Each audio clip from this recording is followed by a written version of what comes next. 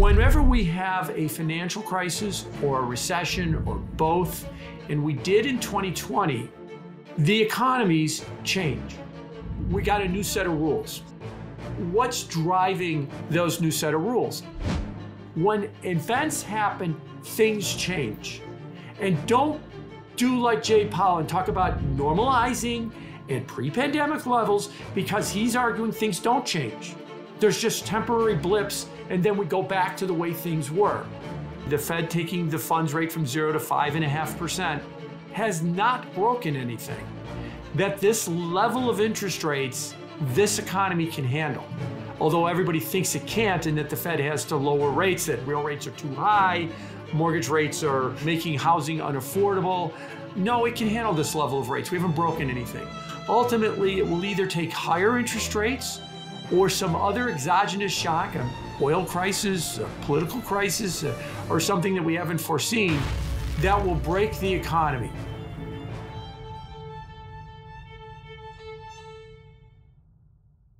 Welcome to the Macroscopic Podcast presented by GoldRepublic. My name is Alexej, and in this format I invite you to look at the world through different lenses, to see what's hidden in plain sight.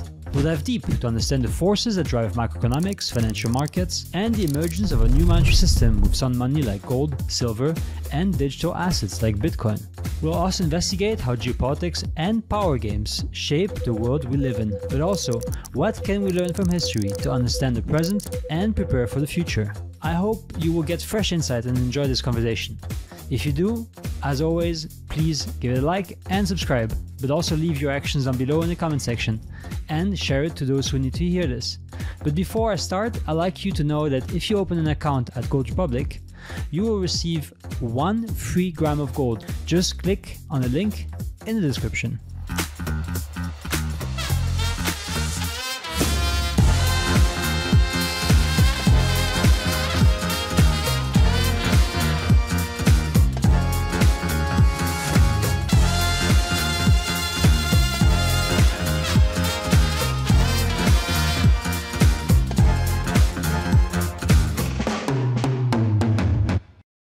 Jim, welcome to the Macroscopic Podcast. It's an absolute pleasure to have you here. Thanks for having me. Looking forward to it. Jim, as a first question, I traditionally always ask my guests to give a short introduction about themselves, especially if it's the first episode. So can you tell us maybe a bit about yourself? Yeah, so I'm Jim Bianco. I'm president and founder of Bianco Research. It is a macro research firm that coming up on our 26th anniversary, which will be April 1st, April 1st, 1998, my firm started.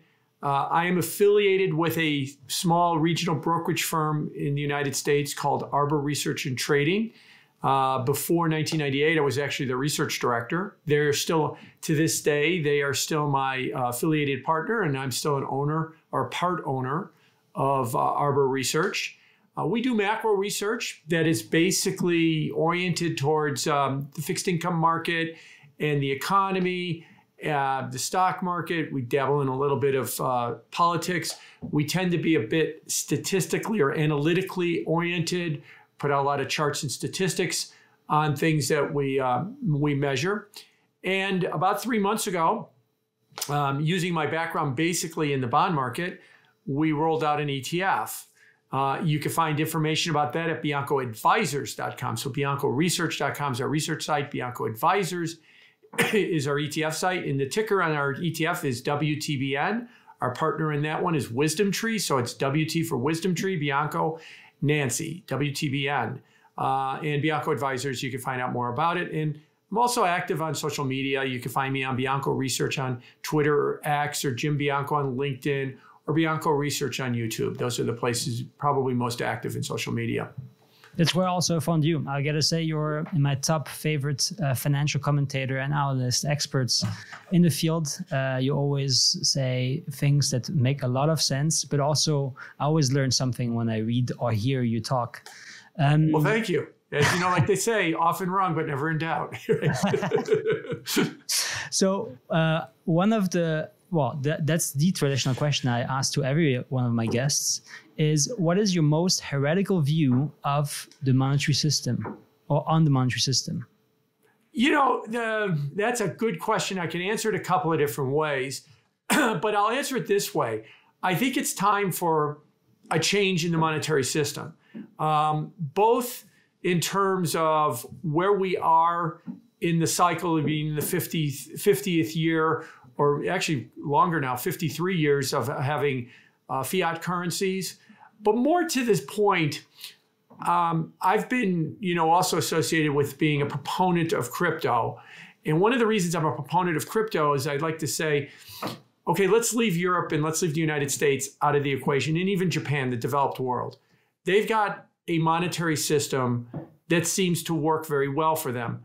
There's billions of people in the rest of the world, and I'm thinking like the Middle East, Latin America, Africa, Southern Asia, that live under regimes of shaky currencies and corrupt financial systems.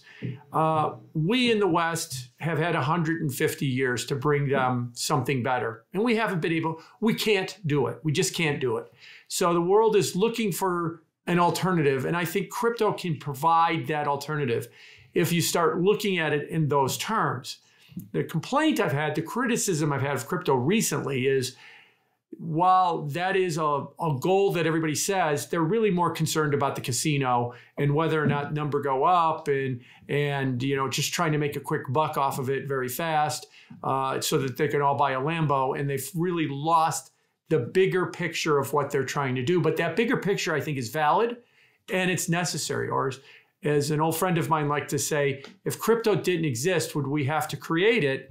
And the answer is, for 2 billion people in the world, the answer is yes, we would have to create it because they definitely need something like that. We're certainly not going to bring them the dollar as their currency, and we're not going to bring them JP Morgan Chase branches, throughout Africa, in Latin America, in the Middle East, and Asia. But they're going to need something, and what they have right now in a lot of those countries just doesn't work for them. What makes you think that crypto will be in one form or another? And in crypto, do you see like main currencies, cryptocurrencies? You see more Bitcoin and maybe some of the others like Ethereum, or like how does your picture look like? Well, I think the big thing about crypto is the thing that scares the regulators in the developed world. It is decentralized and it is permissionless. So that if you own crypto in an electronic wallet, it can't be hacked. Crypto has not been hacked. Maybe some of the protocols have been. It can't be hacked. It can't be stolen. They can't put rules on you. You can spend it on this, but you can't spend it on that. And that really is ultimately the promise of what would bring about a stable system. The beauty about a thing like Bitcoin with its hard cap of 21 million coins is it prevents a government or a central bank from trying to inflate away their problems and reducing the value of their currency. They cannot do it. The promise of something like a decentralized wallet is I can own my wealth in an electronic wallet, and they can't confiscate it from me. They can't take it from me. They can't steal it from me. And so that's what is really needed. Now that I've said that, crypto's not there, but it can be there. It's moving in that direction. It's in early stages, kind of the buggy kind of promise of moving in that way. And I hope that they continue to move that way with that goal in mind. Because right now, like I said, it seems like people go, yeah, that's the goal. But really what we really want is double levered options on Bitcoin ETFs so I can buy it on Tuesday and make a lot of money by Thursday. But that's not going to get you to that goal if that's what you're really focusing your attention on. And too many people in the crypto space are focusing their attention on that kind of degen, that's short for degenerate gambling, that degen kind of trading that goes on in crypto, and not thinking about what is the actual mission of what crypto is trying to accomplish. So I bought into the mission, and I still think that the mission is a good idea. And I hope that they get back to it. And there are a fair number of people in the crypto space that would say, but we are doing exactly what you said. And they are. And that's why I've got some hope that it can be something that could really be a benefit for everybody. Makes me think of this meme. I'm in it for the tech. I'm not sure if you know that one. Yeah, exactly. Yeah, exactly. I am in it for the tech, and I think the tech can be very promising. And like I said, if it didn't exist, well, we need to create it. Yeah, well, if you live in the United States, you live in Europe, no, you probably don't need it. The euro, the European banking system, the dollar, the American banking system serves your needs fairly well.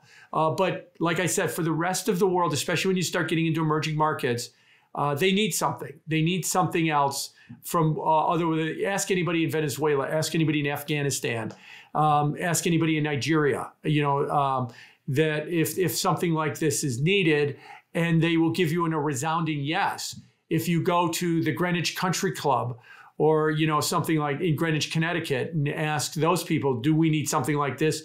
They're resounding no, because the current system treats them very well. And I understand where they're coming from, and I also understand where people say from Venezuela or Nigeria are coming from. And that's why it can be a very promising tool, and it can be a very promising idea that the world needs. Mm. But I also hear a lot of criticism, especially from the Bitcoin side, that says, well, all the other coin, aka shit coins, are basically replicating fiat systems because they either have a very centralized governance system where they can, through the means of foundations or other means, influence the network and just print money or censor or any other actions that can be taken, or don't have a cap on their, inflationary, in terms of basically token economics, don't have a cap on the limit, like the limits of coins there can be. And Bitcoin is 21 million Bitcoins, right, and there's a cap to that. But I also heard you saying, Bitcoin is also being increasingly financialized. So the edge that it had until now, being kind of outside of the system, is now being taken away through an ETF, just like it happened now with gold. So on one side, you want to make a better system that is not fiat based, which is kind of like the problem you're describing. On the other hand, it kind of is replicating because it's all we know, but through different shapes and forms, which maybe through tech and usability might be different and more decentralized in some shape or another, but then still is not scalable, still is not working properly, and so on and so forth. So I think when it comes to the crypto space, we need to kind of break it down into two sections, right? There's the coins and then there's the tokens. There's only a handful of coins, Bitcoin, Ethereum, are the two big ones that come to mind that are actual coins. Some of the stable coins, maybe Tether and Circle, you could throw into that camp. That those are the mediums of exchange or the stores of value, those coins. Tokens, on the other hand, are very specific uses to represent either a trading tool or a representation of something, like being part of a network or owning an NFT or something like that. It's kind of like somebody saying, I bought a stock on the New York Stock Exchange and went out of business, so therefore the whole dollar system is junk. Well, a stock is not the dollar, and a token is not a coin. So yes, there are thousands of tokens, and there should be. And if the system works properly, there should be millions of tokens out there. Each one is a narrowly based purpose for that one token, and it represents whatever value that narrow base is. Some of them are meme coins. Some of them might be, tokens in terms of getting fees generated on the Uniswap network or something like that. These are not the same thing as a coin, like a Bitcoin is, which is a medium of exchange or a representation of value. Yes, a lot of these tokens have been poorly designed. Yes, a lot of these alternative blockchains have decentralization problems, meaning they're too centralized. Yes, some of the tokenomics has been poorly constructed along the way, but this is part of the experiment to try and figure out what a new decentralized financial system will look like. We're not going to get it right on the first go around. We're going to have a lot of experiments, and we're going to try and, trial and error our way into what seems to work the best. I can relate to that. I always see when I see the list of amount of cryptocurrencies, I equate every cryptocurrencies as an attempt for an experiment in monetary policy or a monetary system in a form. And it might go bust, and the market cap is basically the fluctuation of what is being funneled through in or not, that believes or not or don't believe in that kind of crypto. And there will be ones that rise, and a lot of them, 99%, would die. Just like, yes. And the thing that people need to understand, if you get into the tech, you can understand that the ability to create a token is 5 minutes of your time. Is all it really. Anybody could create a token for any reason. Now that you've spun up a token, does that mean it's going to have any value? Probably not, unless people assign a value to it and we're willing to exchange some other token of value like Ethereum for your token. But yeah, these are experiments is what they are. It's, like I said, somebody experiments with a token, it doesn't work. They say the whole crypto space it doesn't work. Well, okay, down the block from me, somebody opened a restaurant and it closed a year later. So I guess nobody wants to eat at restaurants. That's kind of the argument that you're using, is that we trial and error with restaurants all the time to try and figure out what people want, where they want them, the types of food that they want until we get it right. This is kind of what cryptocurrencies are doing as well, too. So now because I also would like to go more into like your first principle, like operating thinking of the way you perceive things. And thereby I would like to ask you, can you maybe span kind of a painting of, in general, what are your first principles when you look at just in general, the plumbing of the financial and thereby like the monetary system as a whole? What are you based on yourself? So I guess to answer the question on first principles, and I'll try and bring it into where I've been for the last couple of years.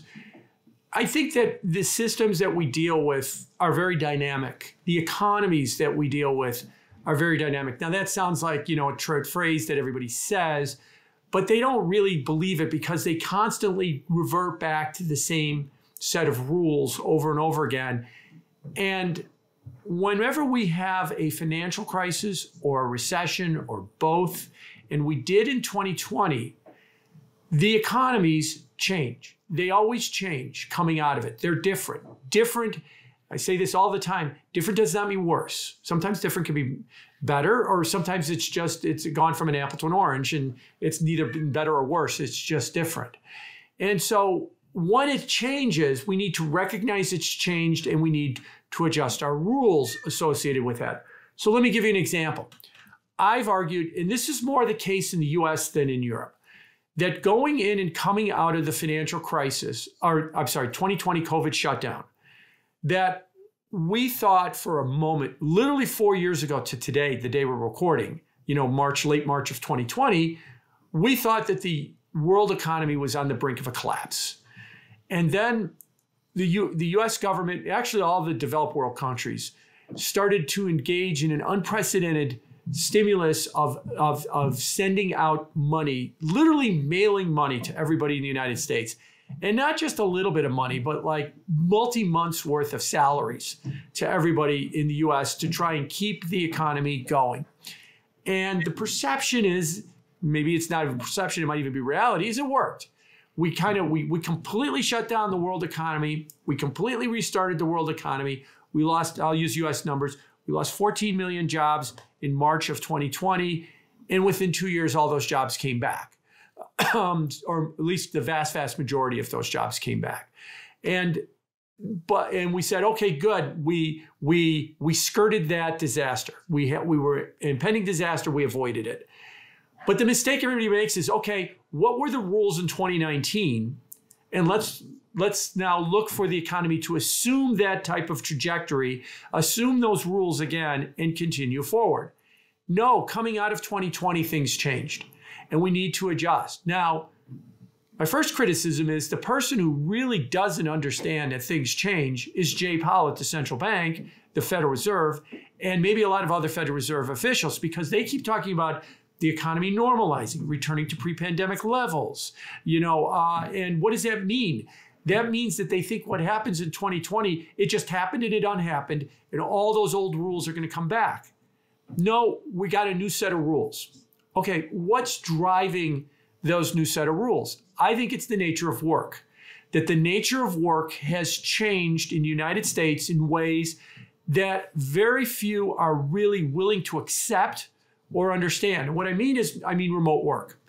Prior to 2020, the number of people that were remote working, and let's define remote working, that you do some of your job not in a central office. Maybe it's 1 day a week, maybe it's half a day a week, maybe it's 4 days a week. was about 4 or 5% of the workforce in the United States was in some form of remote work. And that was rising by maybe 0.5% a year. Well, here we are 4 years after the shutdown restart, and we're about 30% of the workforce is now some version of remote work. 2 days at home, 3 days in the office, or 3 days at home, 2 days in the office, or vice versa, or something along those lines. Now, that's an extraordinarily large number because by most estimates, about half the jobs in the United States cannot be done remotely. You know, you need to go to a central location to do it.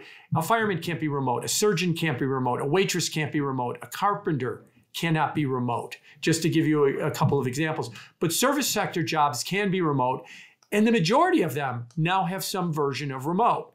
Now, there's two thoughts about that. One, some people believe that it won't last, that it's going to go away. It's now been 4 years. It's been fairly stable the last 2 years, the percentage of people that are remote.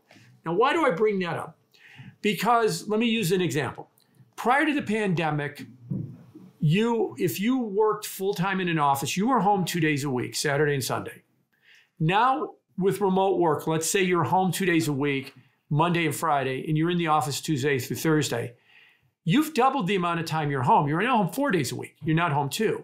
What do I know about somebody who's home 4 days a week versus 2 4 years ago? Their lifestyle's changed. Their consumption basket changed. They are demanding certain things they didn't, demanding less of other things that they did. And if we're going to be like Jay Powell and keep walking around going normalizing, returning to pre-pandemic, we're not recognizing that the consumption patterns have changed. The goods that we need to produce need to change. We're not recognizing that services need to change because now we need either less services or different services. And we're not recognizing that attitudes have started to change as well too. What's driving a lot of those attitudes is the nature of work. What we're finding post-pandemic is that when employers have made a big push to get people back to the office more, they either quit or credibly threaten to quit, and employers back off on those threats to bring people back to the office. The ultimate example of that was last summer, the summer of 2023. The federal government in Washington, D.C. made a push to get federal employees back to the office 4 days a week. And so many of them either quit or threatened to quit or credibly threatened to quit, they backed off. And they're still at 3 days a week. That has had enormous changes in the labor market. So when I see economists talking about, well, the labor market is doing this and quit rates are doing that and the work week is doing this and the number of employed people is doing that, and then they make projections about what that means for growth and GDP and inflation, my first response is, you're still using the 2019 rules, and it isn't working that way. It's working differently. And that's why I think we've been surprised by the higher wage growth, and we've been surprised by the stickier inflation, even though you'll hear economists in the United States constantly looking at the data and saying, the labor market has to slow, the labor market has to slow, and it really isn't slowing. The final thought about the change in the labor market.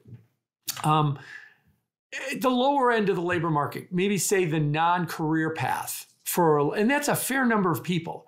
You know, they have a job, but they wouldn't consider it necessarily a career path.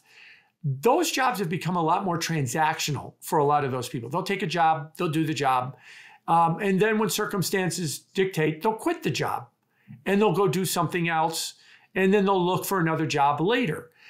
Prior to 2019, the social norm was you don't quit your job. You don't know what you're going to get next. And it says something about you that's negative, but that's not the way it is anymore. So jobs are a lot more transactional. As you know, the anecdote I'll give you that I have an old college friend who is the manager of several of the very large big box retailers in the United States.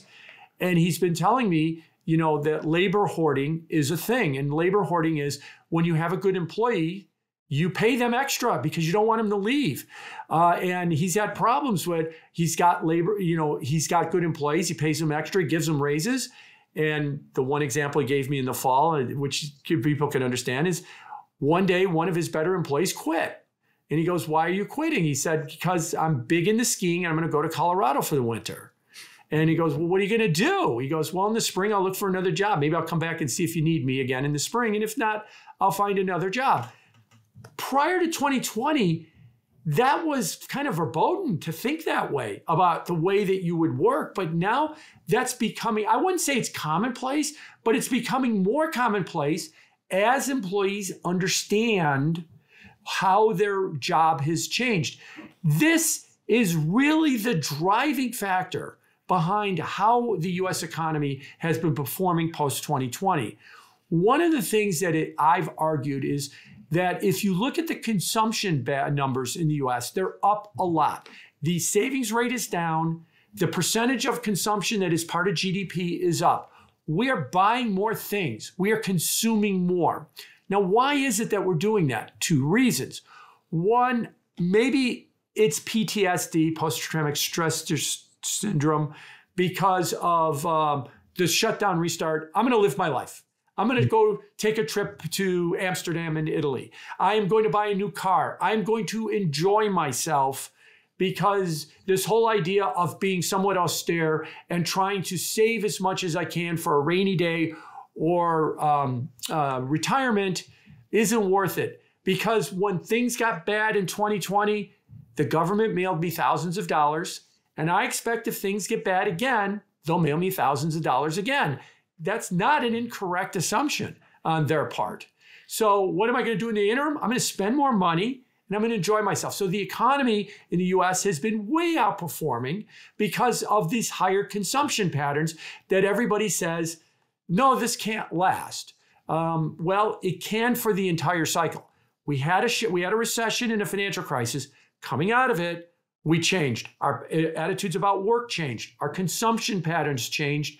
We are consuming more in terms of even not only our consumption patterns change. That is keeping our economy strong, and that is keeping our inflation high. How long will that last? The entire cycle. It'll last until the next downturn. And then the next downturn, we will have another recession, maybe another financial crisis. We will see a bunch of stimulus inputs from that, and coming out of that, we will change again. Will that next change be, well, lower consumption patterns? Not if the government mails me even more money on the next downturn. I might go with no savings and just live my entire life paycheck to paycheck, knowing that they will just continue to spend and send me money. So, first principles, big pictures. When events happen, things change. And don't do like Jay Powell and talk about normalizing and pre-pandemic levels, because he's arguing things don't change. There's just temporary blips, and then we go back to the way things were. And I think if you start to recognize that things are changing, and they've changed for the entire cycle, that things will start to make more sense to you. There's a lot to unpack in here. Yeah, I know. That could be a whole Lex Friedman podcast right there, right? That's when I come to Chicago. Yeah. So actually talking about the labor shortage, because I think that's an interesting one, because it also, I guess, ties to the inflation pressures and the inflation narrative that is an ongoing debacle, is the shortage in the workforce. And there's a decrease in the core workforce. There's also just in general employers that do not meet the talent expectations on flexibility, for example. There's rising job vacancy rates. There's also aging population. All of that feeds in, and also technology gaps, like all kinds of factors that do have an influence on that. And as you said, I think the key moment is the moment that you stop being a waiter before the COVID crisis. And then you basically started having remote customer support jobs because you needed to shift the way you worked. Right. And all that created those gaps on the markets. How do you see that as a whole then changing the fabric of the economy then with respect to inflation? Well, it's going to change it in a lot of different ways, because, you still need waiters. And there's a very simple way to get a waiter, is you got to pay them more money. That's really all it is. It's just pay up for those jobs. or offer some other kind of perk like remote work. One of the things about remote work, too, that people need to also understand is the studies have been done, and it is true that remote work is not as productive as centralized work. So if you are working remotely, you are not as productive as if you were in a central location called an office with your coworkers. However, the cost savings of remote work is so much that it often compensates for that lost productivity. So give a little in lost productivity, get a lot back in that you can give back, all kind of floors and whole buildings that you don't need to house your workers. Companies better off with a remote work policy. But that loss of productivity can lead to being more inflationary. The other thing is all of this leads to a change in the consumption basket. One of the things I think we're learning is that the supply chains are very, very brittle. They're hard to change the supply chains. And that when problems arise, we have shortages and bottlenecks all over the place, and that we see prices go up. And we saw that in 22 and 23. Now, goods prices, which is only about 25% of the economy, they're down and the goods inflation is around zero, but there's lots of evidence, either the Red Sea, the Panama Canal, or other types of disruptions or changes in attitudes or tastes that supply chains are finding difficult to meet, that we're probably at a cyclical low in terms of goods. In terms of services, the story has been with services for the last 4 years is that the inflation rate on services has been high, because there is the change of services. We demand certain services. We want less types of services as well. That change in services is keeping service inflation up. And while everybody is saying it can't stay here, it's got to go down, it doesn't, because they're still using the models and understanding of the economy pre-2020 as opposed to a post-21 economy. So I think that leads to higher levels of inflation. And as I'm clear here, not 8, 10, or Zimbabwe levels of inflation, but more like 3 to 4% inflation, mainly around 3% inflation, not the 2% that say the ECB and the Federal Reserve are looking to target on inflation. The only way they can really get that is probably in a recession when demand is so weak that we could push inflation down to 2%. But without a recession, probably in a higher inflation world. And if we're in a higher inflation world, we're in a higher interest rate world. And I know that at least by the comments I've seen on Wall Street, a lot of people don't believe we're in a higher interest rate world. They think that interest rates are going to come down. The Federal Reserve has been talking about cutting interest rates. And I've been of the opinion that interest rates are going to be sticky. The Federal Reserve would like to cut interest rates, but I don't think at the end of the day, they're going to get the data that they really need or want to cut rates as aggressively as they would like. And also on that note, because you mentioned the cyclicalities of all that, where in the cycle are we? And you mentioned also the next recession, the next downturn. Where do you situate ourselves in the current macro setting? So I think we're somewhere in the middle. And the reason I say we're somewhere in the middle is I am of the Rudy Dornbush. He's a famous economist who said that recessions expansions don't die of old age. They're murdered. And so something comes along and breaks the economy and causes a recession. I am a firm believer of that. You've probably, or people listening have probably heard this in a different version, right? The Federal Reserve or the ECB raises rates too much, and then interest rates go high and they break something and we have a recession. Yeah, that's a version of, murdering the economy. And it's a very popular one. That one and a spike in energy prices, crude oil prices through a supply shortage spike. That's another way that we break the economy. I would argue that looking at the US economy, and I'll stick with that for now, that the rise of rates that we've seen, the Fed taking the funds rate from 0 to 5.5%, has not broken anything. That this level of interest rates, this economy can handle. although everybody thinks it can't and that the Fed has to lower rates, that real rates are too high, mortgage rates are making housing unaffordable. No, it can handle this level of rates. We haven't broken anything. Ultimately, it will either take higher interest rates or some other exogenous shock, an oil crisis, a political crisis, or something that we haven't foreseen that will break the economy. So the track we're on, we will continue on. I have a Bloomberg Professional service on my desktop computer. And the way I like to say it is, every day I will look at my Bloomberg and I got the little screw window for the hot breaking news. And if I see a big screaming red headline come across and I look at it and go, whoa, that changes things, then we could talk about whether or not we've broken the economy, we're going to have a recession. But we don't have that headline.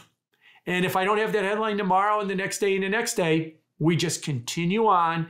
And that continue on means stickier inflation, higher growth, pressure on inflation, pressure on interest rates, not to moderate as much as everybody thinks. If you look at those headlines, what possible headline could that be? There's a couple of them. I mean, it could be a geopolitical one about oil. It could be about war. That could be, war breaks a lot of things and could be very, very inflationary. Look, it could be very political. It could be that one of the two presidential candidates, and they're, both the oldest candidates we've ever seen, is one of them. And I'll say this politely. A red headline that says one of them is not going to be the president in November, that they're now no longer part of the equation. Maybe it's health, maybe it's legal, maybe it's a change of heart or something like that. I mean, those are the types of headlines that we could look at. A financial accident is always another one that you could be potentially thinking about as well. But usually what happens is an over-levered economy or something, that doesn't break it. It just makes it vulnerable. The great analogy I've heard is the economy's expansion is like a pot of boiling water with the lid on it. Is it going to blow up? Probably not.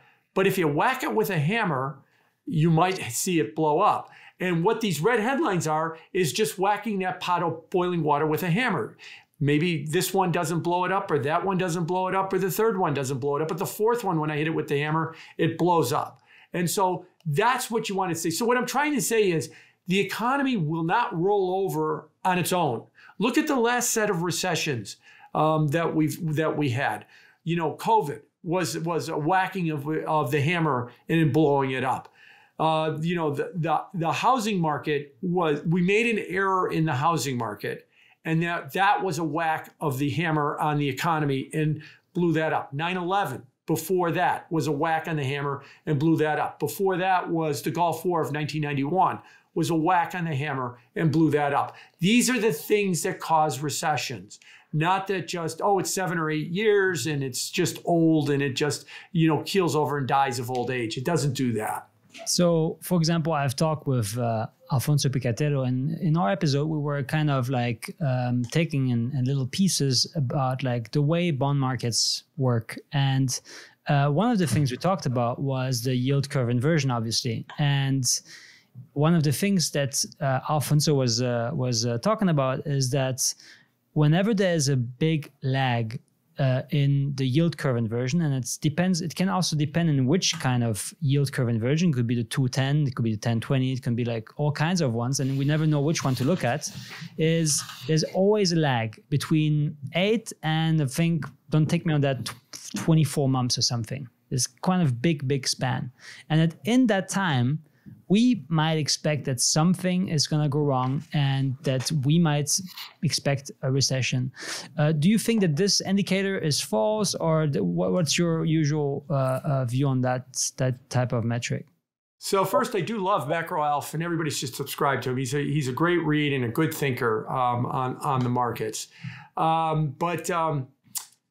The way I've looked at the yield curve in studying it, is everybody knows that it's, 8 for 8 in predicting recessions.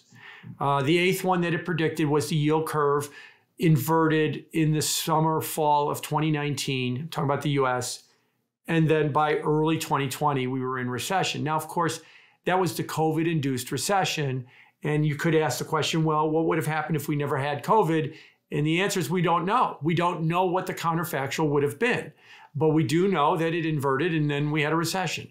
Now, when I look at the curve, what I've kind of come to the conclusion of is it isn't when the yield curve inverts that is a signal by bond markets that we're going to have a recession. It's when the yield curve uninverts is the signal that we're going to have a recession. The issue has been that most of the yield curve inversions last a couple of months. So if you take the inversion date or the uninversion date, you kind of get the same answer. But when you have a very long inversion, we had some in the 70s, and we're having one now. We're approaching 2 years now that the yield curve has been inverted on 2s, 10s. That it's going to be the uninversion date, whenever that happens, that might be the signal that we've broken something and that we are near a recession. Now, why is that? Two things. Most of the time, the way the curve uninverts, virtually all the time, is what we would call in the bond market a bull steepener. What does that mean? That means short rates are above long rates. And then what happens is the Fed cuts rates and short rates fall below long rates and uninvert the curve. So it's falling interest rates, falling short-term rates that uninverts the curve. Why are short-term rates falling? It's simple. The Fed is panicking. It sees a bunch of evidence that we're going to have a recession, and it starts cutting rates like mad to try and stop that recession. That uninverts the curve, and that is your signal of a recession. Like I said, in 2019, the curve inversion was 40 days. So if you measured the time from the inversion or the uninversion to the recession, you kind of get the same answer.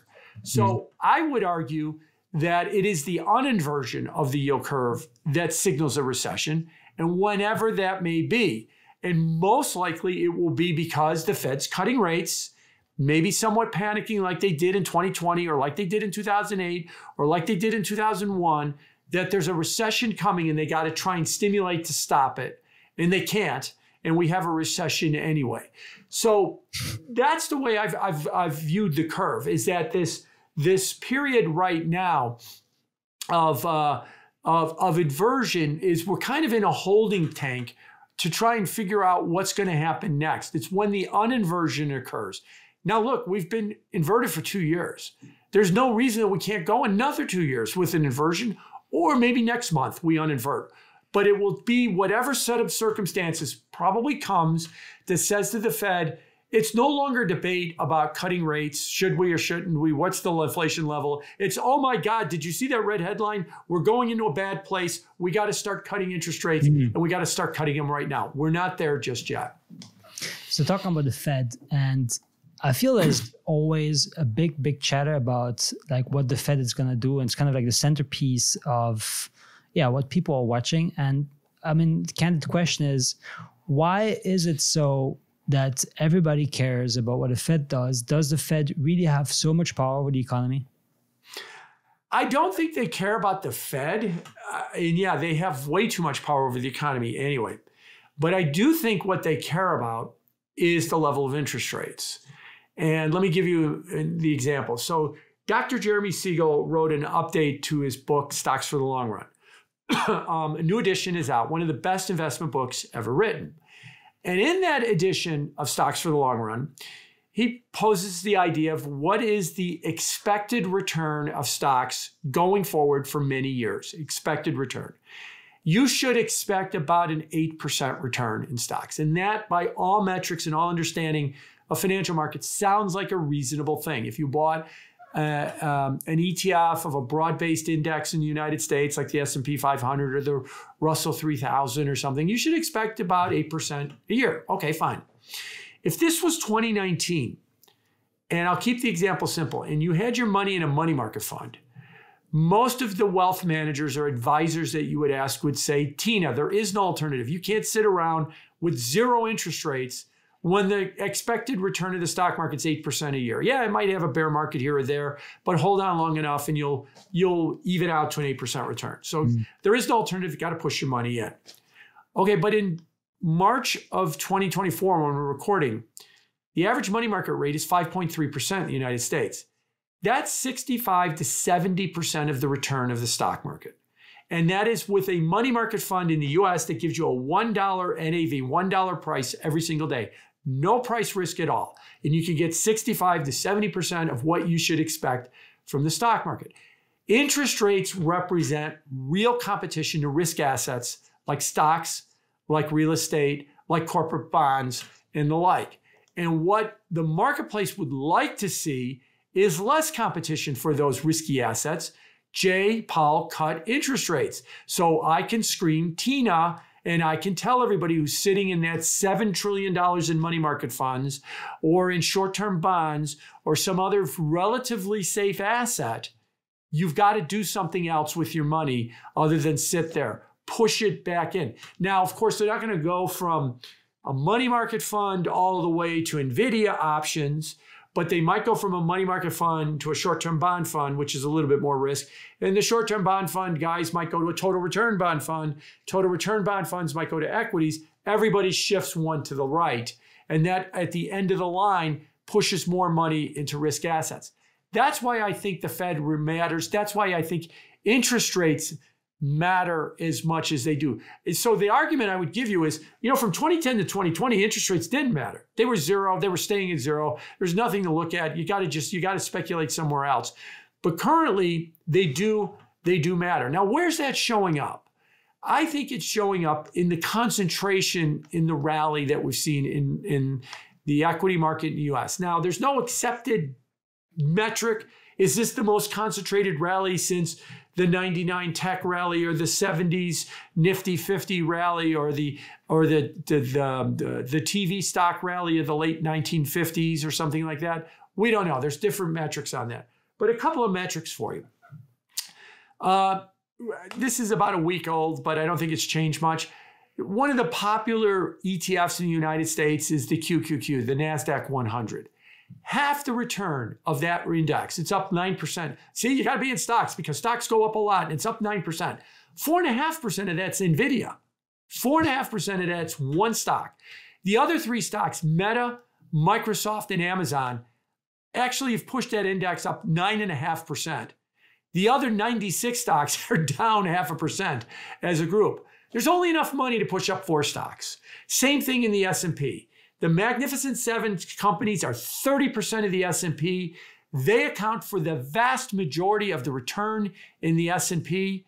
If you actually took those 7 stocks out, the other 493 companies in the S&P, they're up 2% on the year. Now, this is about a week old, these numbers. If you look at mid-cap stocks, they're up like 1%. If you look at the Russell 2000 small-cap stocks, they're down on the year. The 3,000 largest companies in the United States are $53 trillion in market cap. That's 180% the size of GDP. There's not enough money to push them all up. There's only enough money to push up 7 stocks, maybe a handful of others. Maybe gold comes along for the ride too, and a lot of really depressed stock markets that are way off their highs, like the Japanese stock market's recently made a new high.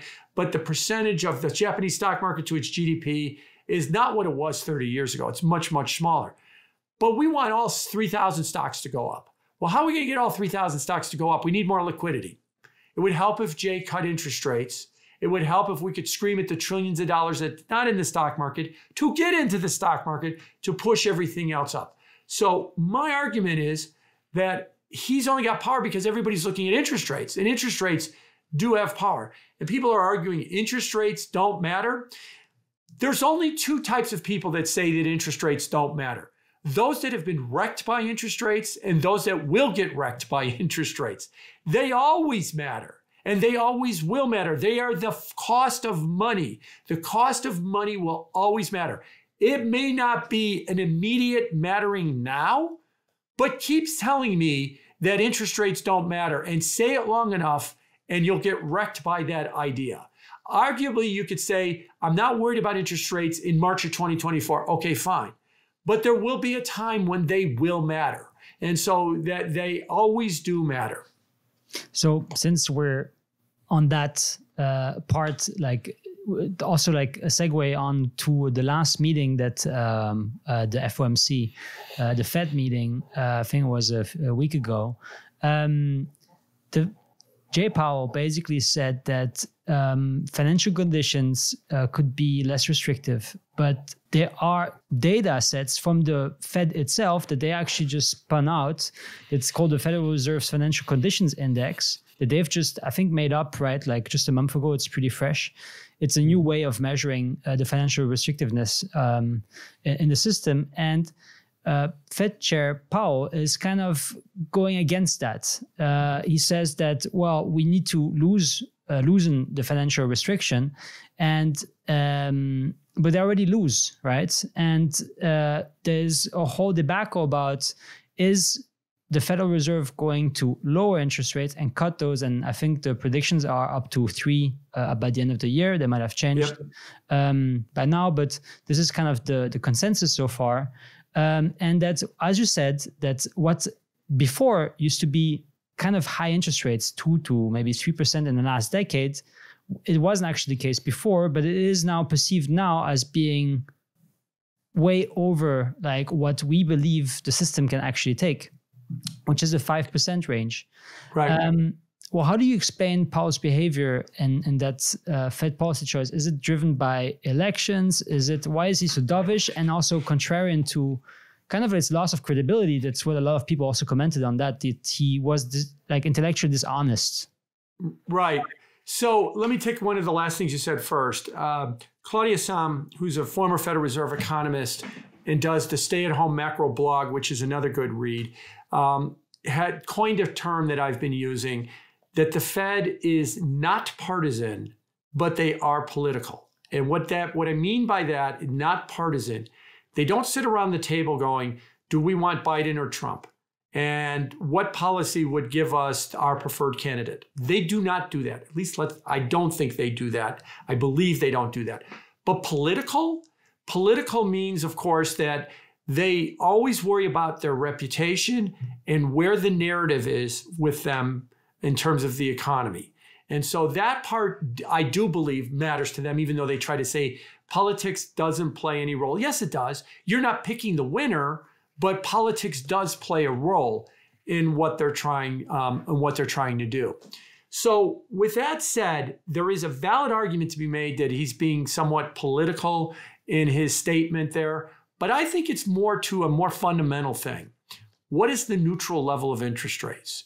Now, the neutral level of interest rates is not an observable thing.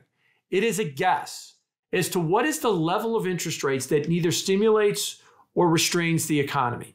And economists put together sophisticated models and understanding and theories to try and understand where that level is. The Federal Reserve believes that that level is around 2.5% on the federal funds rate. How do they arrive at that? They believe that the long run rate of inflation is 2%, and they believe that there should be a 50 basis point premium on top of that, hence 2.5%. So Jay Powell looks at a 5.5% funds rate, 300 basis points above that, which is a lot, and he concludes that they are restrictive, that financial condition is restrictive, and that he needs to start lowering that rate because it is too restrictive. Now others, and I'll put myself in the others camp, think that the neutral rate might be closer to 4%, if not even above 4%. How to arrive at that? That the long-run inflation rate is not 2. That's what it was before the pandemic. It's 3. In the post-pandemic, higher consumption, workers have more rights type of demands world, we have higher inflation. So it's more like 3 to start with. And that 0.5% premium on top of that, it's more uncertain world. It should be closer to 1%. So that gets you to a 4-ish% in neutral rate, maybe even a little bit more. Well, now that you look at a 5.5% funds rate in that environment, they're not nearly as restrictive as they think they are. And that even cutting 3 times might remove most of the restrictiveness. The stock market, you could argue, sees it that way. Hey, look, Jay, you're not that restrictive. We're okay. If you're going to give us cheap money, it is time to party and let's go. And that's what the stock market has been kind of reacting to. And interestingly, if you look at the bond market, since he made that statement, yeah, crypto's gone up, party on, stocks have gone up, party on. The 10-year yield has gone nowhere during that period. Why? Because the 10-year yield's thinking, I'm not so sure I like this idea. Because as I like to say, the 10-year yield in some respects is kind of simple. If you're not committed to the inflation fight, I'm not committed to owning your 10-year note. So if you're going to back off on the inflation fight, goodbye to your 10-year notes and watch your yields go up. And that's why I say this to all my friends about, well, Jay wants to cut rates because he wants so-and-so elected, Biden presumably. Well, be careful on that. You just can't cut rates on some random Tuesday and say, okay, everything's going to be good. If you cut rates and the bond market says, look, we still have inflation and you're not serious about it, I'm going to sell your bonds and watch. We'll be back at 5% in the 10-year note in a heartbeat, if not higher, and you've made it worse. You've not made it better. So I think it comes down to this argument about where is neutral. He thinks it's 2.5. I think I'm in the camp with a lot of people in the market. Maybe it's closer to 4, and we're not nearly as restrictive as we are. And really the big debate on 2 versus 4, and that is a big difference when you start looking at these numbers, is the inflation rate. If you think the inflation rate is going to bottom somewhere ultimately long-term closer to 3-ish, then we're not nearly as restrictive as we are. And that's why the economy is handling it. And that's why we haven't broken anything. But if you believe like Jay that it is 2.5%, then yeah, that's the level of financial conditions tightening, because the Fed believes that a big part of financial conditions tightening is their own policy.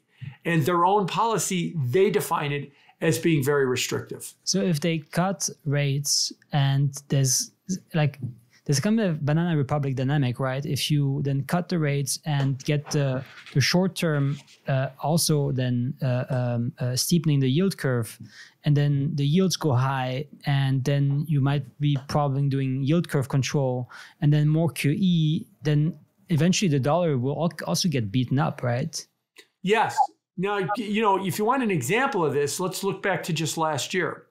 July 26th was the last time the Fed hiked rates, and they strongly communicated they're done. They're done now for a while. Oh, good, they're done. And everybody on Wall Street ran out these stories about, well, when the Fed's done raising rates, the next 90 days stocks go up and bonds rally. What happened between July 26th and late October? The stock market went down 10%. It corrected 10%. And interest rates, the 10-year yield was at 3.90. And by late October, it was over 5%. So it all got worse after the Fed stopped raising rates. Why? Again, if you're not going to be serious about inflation, I'm not going to be serious about owning your 10-year note. 10-year yields. So you stopped raising rates, 10-year yields went up, and the stock market was reacting to interest rates, and it sold off at the same time. Let's contrast that to 22. In the summer of 2022, the inflation rate hit 9%. The Fed was raising rates 75 basis points a meeting. Why did the 10-year yield only peak at 4.22 when we had 9% inflation and the Fed raising rates 75 a meeting? And by the way, the day we're recording, we're still higher than that rate because the Fed was on the case. Yeah, we had 9% inflation, but man, they were going 75 a meeting. They're either going to break the economy or they're going to break inflation or they're going to break both. So I'm okay with holding a 10-year note in that environment. So it's when you get more dovish, if the market perceives that the inflation problem is not really behind us, you make it worse. If you get more dovish, and like I said, if the market perceives that the inflation problem's licked, there is no inflation, Jay, you don't have to cut 3 times. You can go all the way back to 0. Then at that point, you could cut rates as much as you want. If the market thinks cut them all you want, keep cutting them all day long because there is no inflation problem, then why stop with 3? Let's go all the way back to 0. The reason you won't go back to 0 and the reason you'll stop at 3 is precisely because everybody is worried that you could have an inflation problem. And do not underestimate an inflation problem. It is the scourge of any economy. It devalues your dollar. It devalues your standard of living. It does, and especially to people at the lower end of the income spectrum. It really, really hurts them. There's very few things you could do to an economy worse than putting more inflation on it. It is a devaluation of your currency, and it makes everything relatively more expensive than you would be otherwise. Why do we think that the president's approval rating is so down? Because it takes $120 today to buy the same thing that it took $100 4 years ago. And for people at the lower end of the income spectrum, that's devastating for them. And those are the ones that are expressing their displeasure in the president's low approval rating. And when the pollsters ask, why do you have such a poor opinion about the president? Inflation. Inflation is the number one reason why his approval rating is so low. So I know that there's a lot of people, especially people at the upper end of the spectrum, income spectrum, 2%, 3%, it's all rounding error stuff, doesn't matter. Yeah, because you own a bunch of stocks and you own a couple of homes and you have portfolios and they're all appreciating in value and you can handle the higher cost. But if you live on a fixed income and you don't have a portfolio of assets that you own, it is devastating for you. Yeah, it's a silent theft, actually, of the invisible tax, as we call it. Yet, so there's like this whole dynamics that also what it does to assets. And you talked about gold as well. Gold is making new highs. Gold demand comes mainly from China, central bank and the private sector, and it's skyrocketing. And so we've hit the all-time highs 2 times already in the past weeks. There's 2 things. A, we have holdings of physical gold and ETFs that are declining, still declining. But, and also on top of that, real interest rate that remain high. And yes, there's a whole discussion about if gold's price tends to be negatively correlated to real yields or not. But how do you explain those? So what happens if both of these trends return or turn? Yeah, so taking the ETF one, you're right that the holdings of gold in all of the ETFs and GLD and IXU are the 2 biggest ones. I think that's like 80% of it. That peaked in like 2021. So it's been, declining for like 3 years. That's not big relative to the size of the gold market. Actually, the Bitcoin ETFs, if you look at the effective float, that's huge compared to the effective float because 80% of Bitcoin is in wallets that haven't moved Bitcoin in a year. So its effective float is like $300 billion. And if it's getting $4 billion a week into crypto, into ETFs, that's why the price is taking off of cryptos. But the effective float in the gold market is much, much bigger than that. And the size of these size of the gold ETFs is much smaller. So yeah, you've seen the investment flows trickle out via ETFs. But that's being more than overwhelmed by, as you mentioned, Asian demand, physical demand for gold. Maybe it's because the world has got 2 wars going on, in the Middle East. And in Ukraine, and maybe it's because there's 1 billion plus people in China that are looking at an economy that's really in a bad place. And if you want to know a signal that an economy is in a bad place, when the Chinese authorities answer for their struggling economy and financial markets is print money, jail speculators, tell people that they can't produce negative brokerage reports, and tell the rich that you got to stop wearing expensive watches or other displays of wealth because you're just going to upset poor people. You are completely out of ideas. You are completely run out of ideas if that's the way you're going to fix your economy. And that's what's happening in China. So you could see why the demand is coming for gold from a lot of those places. The world does not look safe to them, and that they're demanding some kind of a store of wealth that will transcend borders and transcend time. And there's very few of them like there is with gold. So I understand that argument in light of what's happening with the ETF. The ETF, to use my example again, I always like to use the Greenwich Country Club. That's Greenwich, Connecticut. I mean, there's poor people in Greenwich and they make like $3 million a year. And then there's average people in Greenwich and they make like $7 million a year. And then there's the people that belong to the Greenwich Country Club. So that's what I'm talking about when I say the Greenwich Country Club people. They don't want gold. They want their money in NVIDIA, or they want their money, in the S&P index or something like that. So I could see why the gold ETFs are declining in that respect. But the demand from everywhere else gets back to our Bitcoin argument earlier about the world needs another type of financial system. Maybe the Greenwich Country Club doesn't need it, but the world needs it. And the world really could use it now. And they're using gold as a substitute for that other financial system. And that's where I think the demand is coming from for gold right now and why it's been going higher. And this in the current circumstances where we might even expect even loosen our monetary policy if, let's say, there's rate cuts and global liquidity that begins growing aggressively again as well. So it's not only looser monetary policy, it's also looser fiscal policy, because going back to what I said earlier, what happens if things go bad? What happens if I get that red headline and we break the economy and we're going into recession? What does the average American think is they're going to do in the next recession? They're going to take a slow walk to the mailbox and they're going to look for a big fat check from the government. And if it doesn't come today, they'll look tomorrow and they'll look the next day. And why will they do that? Because that's what they did the last time, is what they did. And this time they will probably expect a bigger check than the one before. Like I said, do you blame them for thinking that? Because their behavior has been sown by previous behavior. And so that's why the answer might not be, well, if the world's unstable and stuff like that, maybe I should own the dollar. There will be a lot of people that will want to own the dollar, and I think the dollar will continue to appreciate in value. But they're also saying, if the world gets really bad, they're just going to print a ton of money and they're going to borrow a ton of money and they're going to mail it to everybody, and that's going to maybe cause more inflation. I understand that argument. And even if that's right, the dollar still might be preferable to another fiat currency. So it might rally relative to the other fiats, which I expect it would.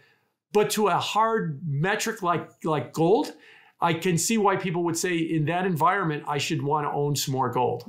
Yeah, and the fact that it's flowing out of the financial system, as we mentioned at the very beginning, and you also claim as the problem being with the Bitcoin ETF is that it financializes it, thereby it's basically makes it prey to maybe manipulation, but also legal implications that if the SEC or whichever institution wants to ban Bitcoin, that this is all basically within a few clicks reach and all entrapped in those ETFs. Is that gold then basically, it's a good thing for gold then, if the ETF... Right. Let me clear, put some detail on what I meant by financialization. I've used the argument.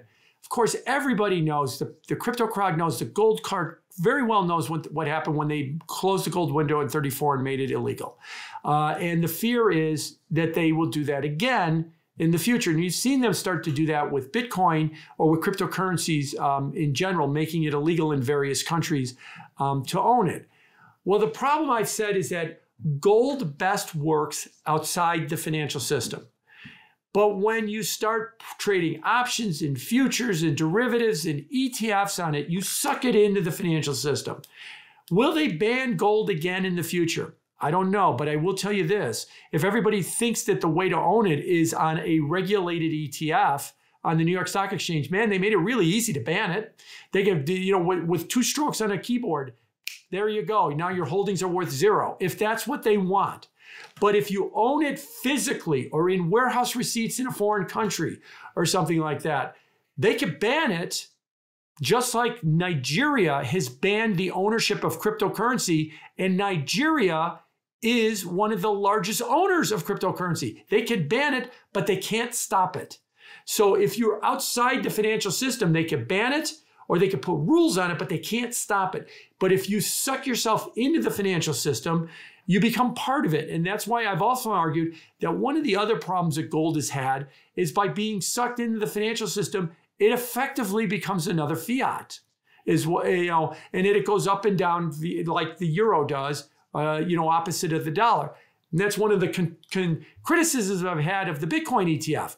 You've built something outside the financial system. I went through that in the beginning about why it's such a great thing to have, but now you've sucked it into the financial system. You're turning it into another fiat is what you're doing. And that the only time it goes up is when the dollar goes down and vice versa. Well, I don't need that. I already got that. You've not really given me anything new. So that's what my concern about financialization is, that, because I've heard people literally say to me, I think that bad things are going to happen and the world's going to be on fire. Okay, what are you doing about it? I own GLD. What do you think they're going to do to GLD if the world goes on fire? What do they think they're going to do to your holdings on GLD? They're going to put restrictions and they're going to put rules on it if they don't outright ban it. If your scenario is right, then you are not protecting yourself by owning GLD. You are protecting yourself by owning gold, but not in that form. And that's the problem that the Bitcoin ETFers are also going to probably face as well, too. So now you talked about the stimulus checks that have been sent. So this is the old way. This is the old check mailing system, all that. And there's CBDCs, on the other hand, that are being developed. And yes, Fed now in the US. There's a digital euro here in Europe, developed by the European Central Bank.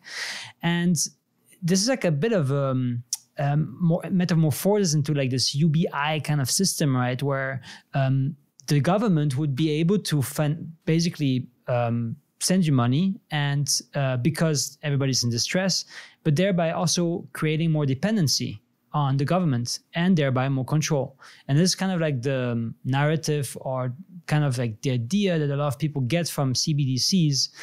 Do you see it this way, like that this is a way to basically force people into more and more this financial surveillance panopticon?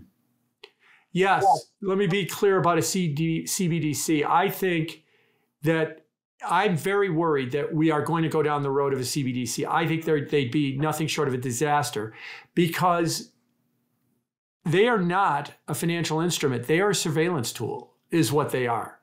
Look no further than China. China, when they rolled out the digital yuan a couple of years ago, they sent everybody one to start using it. And then they put rules on it. Okay, you can only spend it on this. You've got, I'm going to put some digital money in your account, but you've got a certain number of days you could spend it. Oh, and by the way, I don't want you spending it on certain things. Like I don't want you buying alcohol with it, or I don't want you buying tobacco with it, or whatever the reasons are. And this is the problem with a CBDC. You are giving the government full authority to watch every purchase and expenditure you make, and giving them full authority to censor or permission those purchases. Think back 2 years ago to the trucker strike in Ottawa, Canada. If the Canadian government had a CBDC, Justin Trudeau would wave his hand and say, no one could give a penny to the Canadian truckers, because we, the government, do not approve of their activity, even though it's perfectly legal what they were doing. Maybe they were violating parking laws by parking their trucks incorrectly, and you could write them a parking ticket. And maybe they were violating sound laws by honking their horns in the middle of the night, and you could write them a sound ticket. But the ability to demonstrate in Ottawa was their right. And they then tried to crack down. And the government in Canada not only tried to crack down, but if you gave them money, which was legal, they then came back after the fact and said, now it's illegal and we will close your bank account and freeze your money. That will happen everywhere. You're too fat. You can't buy a sugary drink. You're too out of shape. You can't go buy cigarettes. They will put all kind of rules on people in deciding where they can or cannot spend their money. And that's why I think that it is an extraordinarily dangerous tool, a CBDC, that I hope will never come to pass. And I don't believe governments when they say, well, we'll design it so we can't do that for now, and eventually you'll change it so that you can decide to do that. You've got anti-money laundering rules right now all over the place that you are doing, that is nothing but permissioning people right now with all their money. You can't withdraw $600 from the bank without the bank having to fill out a form to inform the federal government that you withdrew $600, and they're probably going to ask you what you want to do with it. In other words, you have to ask their permission to spend your own money. CBDC makes it much easier for them to do that, and I am totally against it, and I think that they would be a very, very bad idea. Now that I've said that, unfortunately, I think we're going to get them, and I don't think that there's going to be any real pushback against giving them, because I think most people don't view it like I do, and they're just going to view it as, oh, it's really simple. It's kind of like, Apple Pay, but from the government, and I don't have to carry money around anymore, and I just wave my phone to pay anything I want to pay, and that's kind of the way they view it. And unfortunately, they're not looking at what strings attached come with that. Mm-hmm. And that's also like the case, obviously, for Bitcoin, cryptocurrencies, is to be its own, and gold, physical gold, its own sovereign financial individual. In that sense, also being able to escape this panopticon. But for example, now just recently, the European Parliament just voted a law on AMLA, this new anti-money laundering directives and there was been some misunderstanding on Twitter, on online spread around that unhosted wallets would be sanctioned on any transactions. First of all, it would make it very difficult to track, even though like maybe we have with the rise of AI and so on and so forth, like technology that can basically do like on-chain analysis and tracking and so on and so forth. But I mean, even though that's not what it was meant, so now there's been clarification on the fact that they will not punish unhosted wallet, but they will make it very difficult to let businesses process payments and so on and so forth. But most and foremost, any cash transaction be above 10,000 euros is illegal. It's not possible. So now cash is kind of like the first frontier. You might say the next frontier is going to be crypto for sure, until basically they will push down the throat because of certain event. It can be any crisis as a headline, one of the headlines we talk about, or any context, then impose, once the system is ready, on their citizens. Klaus Schwab, you will own nothing and you will be happy. You know, it's basically where they want to. He's the founder of the World Economic Forum, who famously said that a couple of years ago. I mean, that's ultimately where they're going to go with it. And ultimately, you can look at it in one of two ways, right? You can look at it in, well, of course, I don't want drug traffickers to get money, and I don't want sex traffickers to get money and the like. And nobody wants that. But the cost of doing it this way outweighs the benefit, because with the sovereignty of money and with comes the creativity of a society too. I can do what I want with it, because usually disruptive technologies usually upset people in the beginning. And usually the people that are upset are aligned with the government. And you're going to make it real simple. Oh, I'm going to create an Uber, and I'm going to upset the taxi industry. And the city of New York is going to go to the federal government and go, would you just ban that? Because we don't like that idea, so that people can't use their CBDC to pay for that. You're going to kill creativity in a vibrant capitalist society with something like that. It will be abused, because everything a government gets its hands on, ultimately it abuses it. And this will be no different than any other tool that you give them, that they will eventually abuse it. They might not abuse it day one, but they will eventually abuse it. And that's why I'm so vehemently against such a product. I've also seen, because you also give some weekly, readings, charts, also on biancoresearch.com. And one of the articles, and I think it was today, is that you mentioned that SWIFT announced a CBDC development that will make different CBDCs across, I think, 38 countries, if I'm not mistaken, interoperable, and thereby cementing that type of financial panopticon. Yes. Last week, Jay Powell at his press conference said, we're just engaged in a research experiment trying to understand CBDCs and see where it fits. And I'll give him the benefit of the doubt. He may think that, but the entire financial system and government apparatus around the world is building an architecture to have exactly that come into being as a central bank digital currency. And again, I can't emphasize enough, every transaction you do will be monitored by the government, or they will have the ability to monitor it. And every transaction you do, they'll have the ability to censor. Maybe, you want to give money to a certain political candidate, and they'll say, nope, we don't allow that political candidate to get money. And so your CBDC the transaction will not go through if you want to donate money to a certain political candidate. You can just go on and on down the list of the way that they could censor that money. Now, again, I will emphasize again, they will tell you that they cannot or will not do that. But the temptation will be there to do exactly that.